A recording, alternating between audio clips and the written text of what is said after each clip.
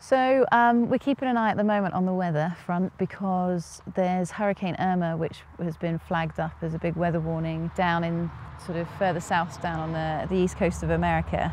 Currently it's coming in across Puerto Rico and then it's going to come up and it's looking to hit Florida quite hard. Now obviously we're nowhere near that area at the moment, but it has been flagged to us that the tendency is when there's a hurricane that comes in down south, it does track up the east coast and can hit Halifax sort of with really bad sort of secondary storms or the outskirts of the hurricane. At the moment we're due to be flying out next Tuesday, so all being well, having a forecast look, watching the sort of the track of the hurricane at this precise moment is showing that yeah, we should be in time without being affected by it. Fingers crossed.